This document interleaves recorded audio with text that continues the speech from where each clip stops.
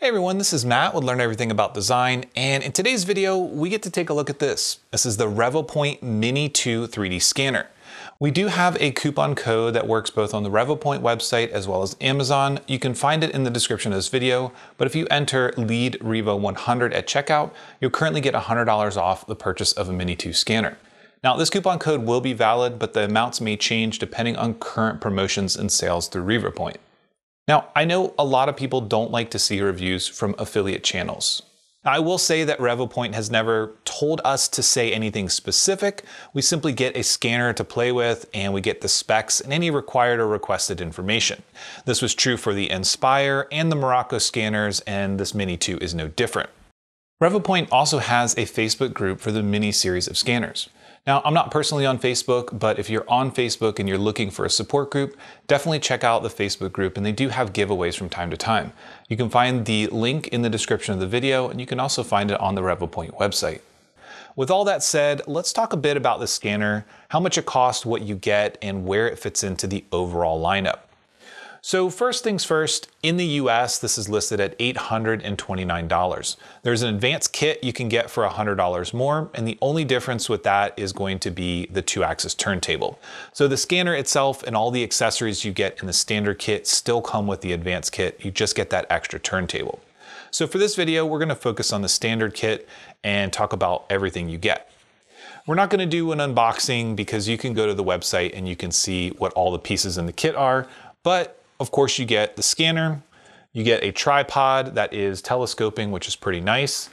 And probably one thing that I like more than I should is the carrying case. Now, the reason for that is because at this price point, you generally don't see a lot of effort put into cases. And what I mean by that is this case has everything we need in it. When we open it up, we get a turntable. Of course, we get that sample bus that comes with all the Revopoint scanners. And then we get our magic mat, we get the marker dots, we get a calibration board, and all the cables. Now, most of the time when you see kits like this, they will omit a space for the calibration board. Either it's too large to put in a carrying case, or for some reason it's just not important. But if you happen to take your scanner anywhere, whether it's just another room, another building, another state or city, oftentimes you have to recalibrate just because it gets bumped around and jumbled around. It's a good idea to be able to bring that with you.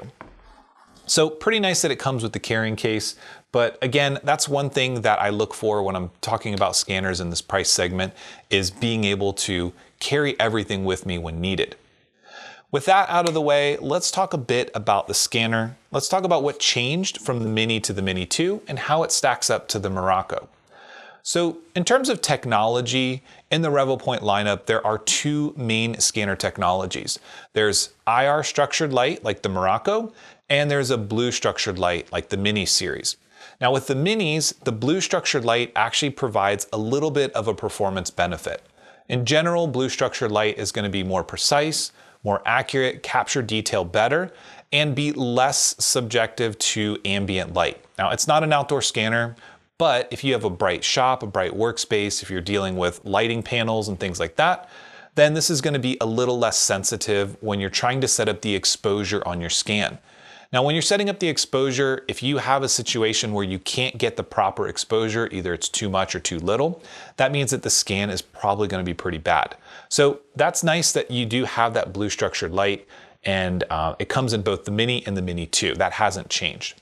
What has changed, however, is that the depth cameras on either side of the scanner have moved slightly. Now, what does this mean for you?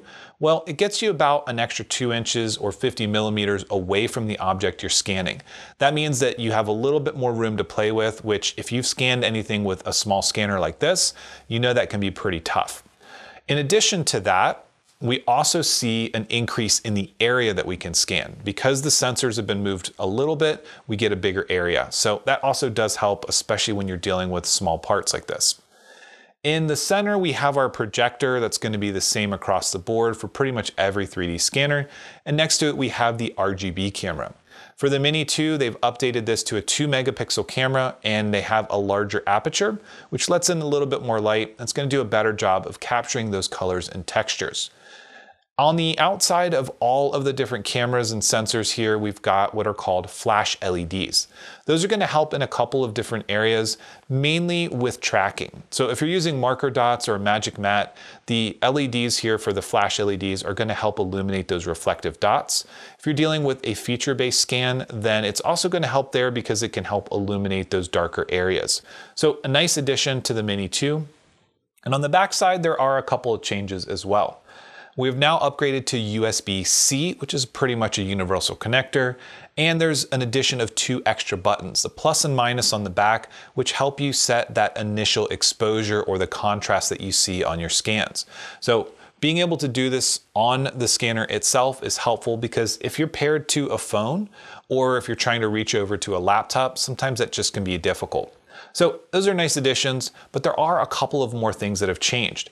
Things that we can't see on the inside are updates to the IMU. The IMU is the inertial measurement unit, basically what tells it if you're turning it, twisting it, moving it up and down.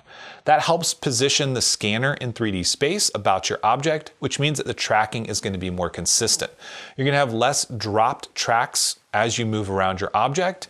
But with the updated IMU, we also see the addition of a feature that allows us to automatically drop bad frames.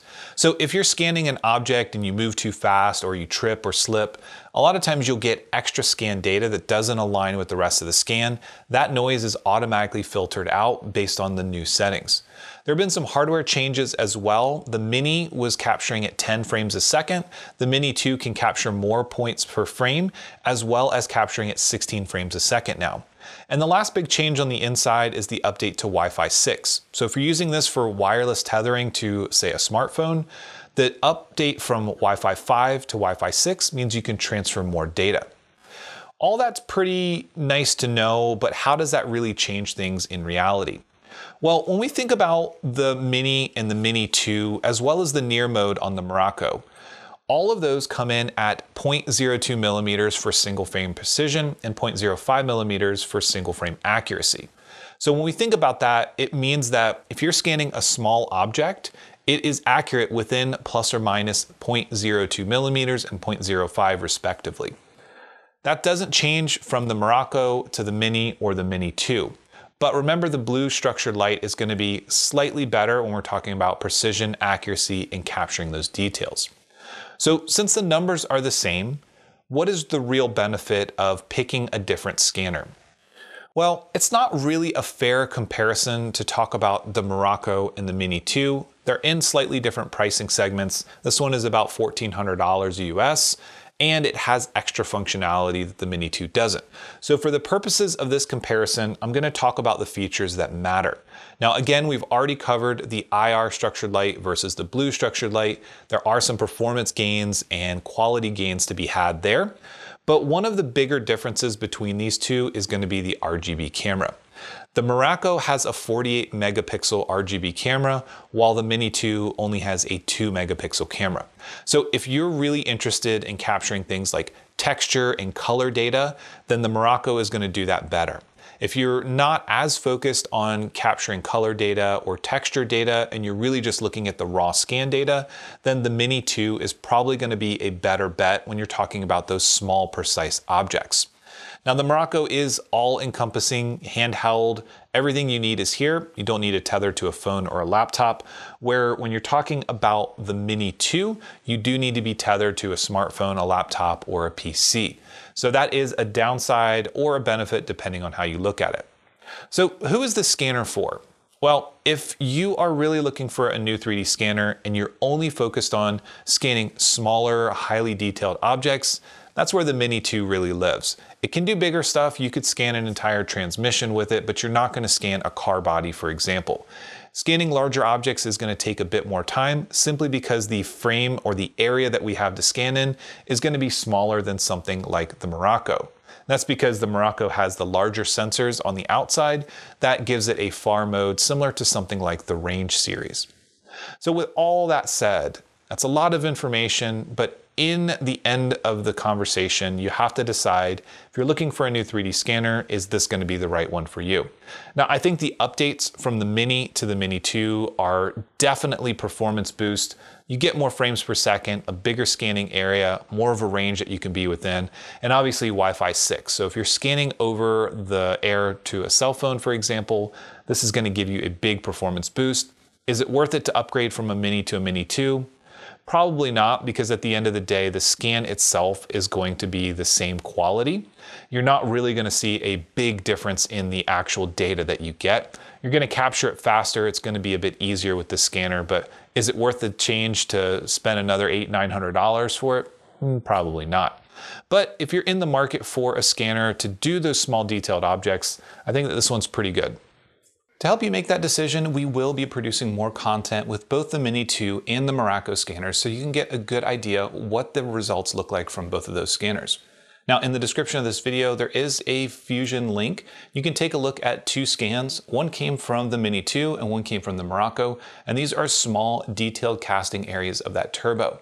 Now, if you take a look at both of these, they were done with minimal processing in RevoScan, and a little bit of smoothing happened inside of Fusion. So take a look at those scans, but note that we will have more content coming in the near future. If you have any questions, please leave those in the comments. We'll do our best to answer those. And as always, thanks for watching. We'll see you in the next one.